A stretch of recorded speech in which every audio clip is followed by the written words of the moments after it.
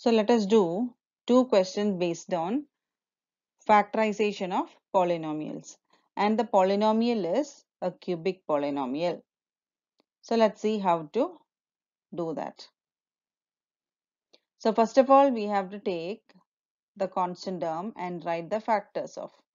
Factors of 5 are plus or minus 1, plus or minus 5.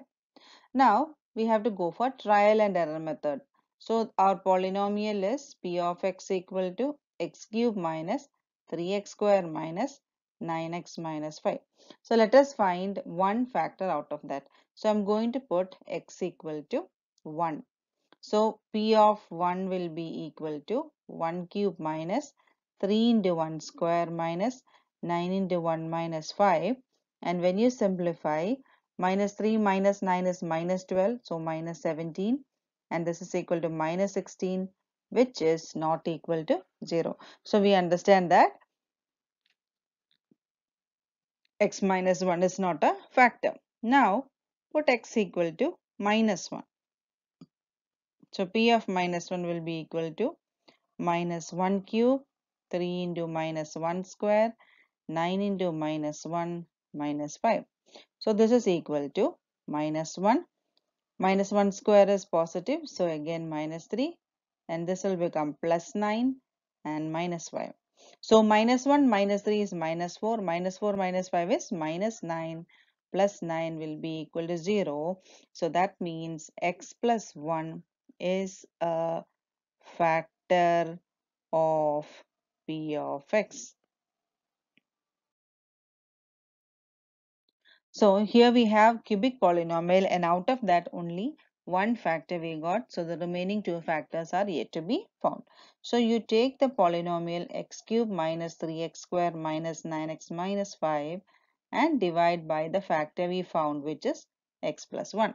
Now x cube divided by x will give you x square, and now we have to multiply these two terms with x square, because x into x square will give you x cube and 1 into x square will give you x square. Now subtract so that the first term will be 0. So minus 3x square, and again you have a minus, so it will become minus 4x square. Bring down the next term.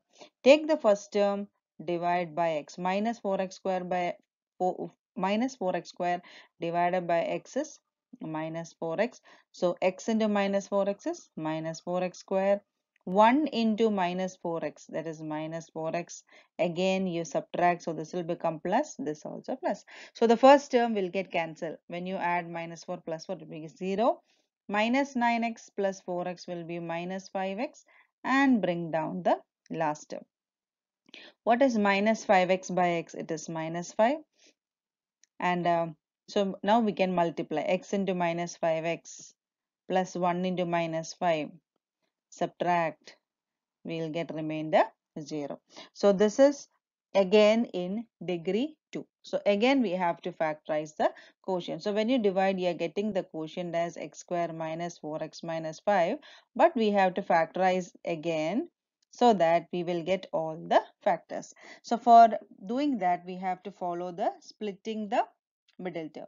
Here sum is minus 4 and product is minus 1. So sum is minus 4, product is minus 5. So when you take the factor as 5 and 1, 5 into 1 will give you 5 and 5 minus 1 will give you 4. So we can go for that. X square. Now here the sign is minus, so the big term should get that minus sign, minus 5x, then plus x minus 5.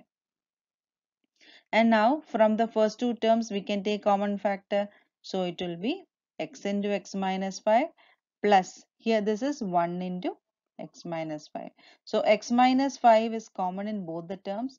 Take this outside the bracket and the remaining terms in the second bracket. So these are the other two factors. So we can write, therefore x cube minus 3x square minus 9x minus 5 is equal to, remember we already have x plus 1 as the factor, so x plus 1 into, here we got x plus 1 into x minus 5. So these are the factors.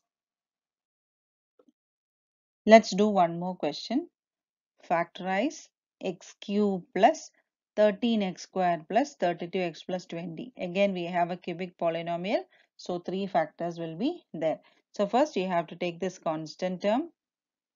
We'll write the factors. Factors of 20 are plus or minus 1, plus or minus 2, plus or minus 4, plus or minus 5, plus or minus 10, and plus or minus 20. And now we can start with the trial and error method. So if I put x equal to 1, x equal to 1 in the polynomial, it will be definitely you will get a positive value and not 0 because it is plus. So when you add all these terms, this is not equal to 0. So we can try x equal to minus 1. So minus 1 cube plus 13 into minus 1 square, 32 into minus 1 plus 20. So this is equal to minus 1 plus 13 minus 32 plus 20. So minus 1 and minus 32 will give you minus 33. 13 and 20 will give you 33 and the sum will be equal to 0. So we found that x plus 1 is a factor.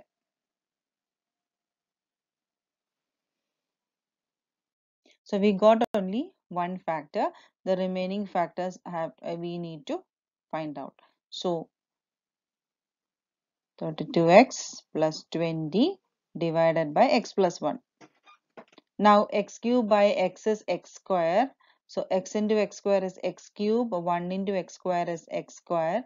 Subtract 13 minus 1 is 12x square and bring down the next term. So 12x square divided by x will give you 12x. So x into 12x is 12x square. 1 into 12x is 12x. Now subtract. So we will get 20x and then bring down the next term. So 20x by x is 20. So x into 20 is 20x and 1 into 20 is 20. Now subtract. The remainder will be 0. So we got again the quotient is x square plus 12x plus 20.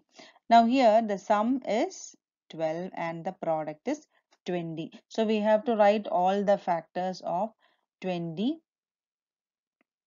2 into 10, then 4 into 5. So 2 into 10 will be correct because 2 into 10 will give you 20 and 2 plus 10 will give you 12. So I'll write x square plus 10x plus 2x plus 20. Now from the first two terms, if you take x as common factor, we will get x plus 10, and from the next two terms you take 2 as common factor, you will get x plus 10. So x plus 10 is common, so x plus 10 into x plus 2. Therefore, we can write x cube plus 13x square plus 32x plus 20 equal to the first factor we found is x plus 1 and now we have x plus 10 and x plus 2. So we understand that, see, the cubic polynomial will have three factors.